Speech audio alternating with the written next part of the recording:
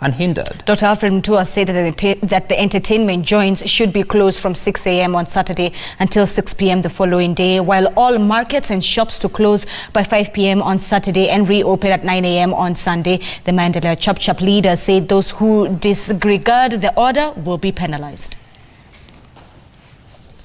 At times, we will incur heavy penalties and punitive measures that may include cancelling of their business permits, arrests, and heavy fines. I direct my village administrators, ward administrators, inspectorate, and all concerned to ensure full compliance of this executive order.